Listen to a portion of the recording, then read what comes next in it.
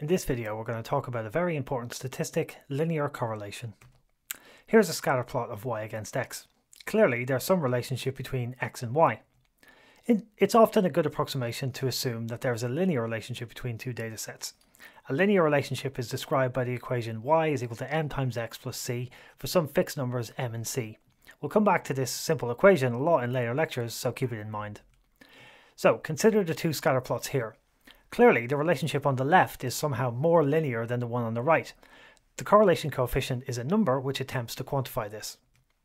This is the formula for the correlation coefficient. It's often denoted by the Greek letter rho. So it's important to remember that previously we've been working with one column of data, and now we're looking at two, x and y, and we're studying the relationship between them. So the mean and the standard deviation of the x and y data points are different. We'll denote one by x bar and sigma x, and one by y bar and sigma y. Once again, let's break down this formula. The term yi minus y bar over sigma y is called a standard score.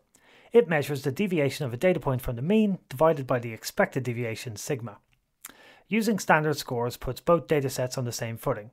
So for example, say x was years of education, so typically that would vary between 0 and 10, and let y be salary, which would vary somewhere between 0 and Bill Gates, Jeff Bezos levels in the billions. A difference of 5 years in education is quite significant, but a difference of £5 is not. Standard scores address this issue so that we can compare quantities independent of units.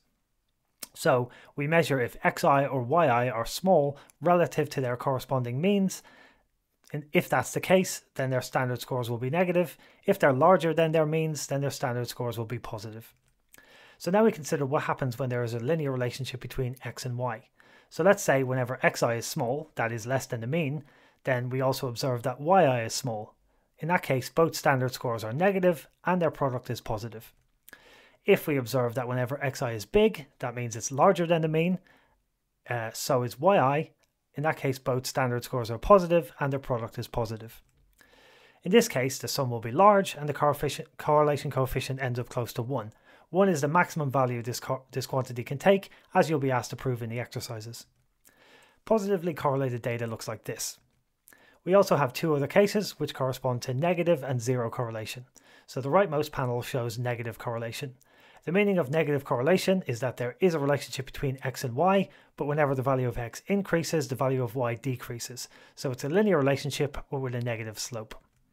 The final case is zero or near zero correlation. This is when there is no relationship between x and y.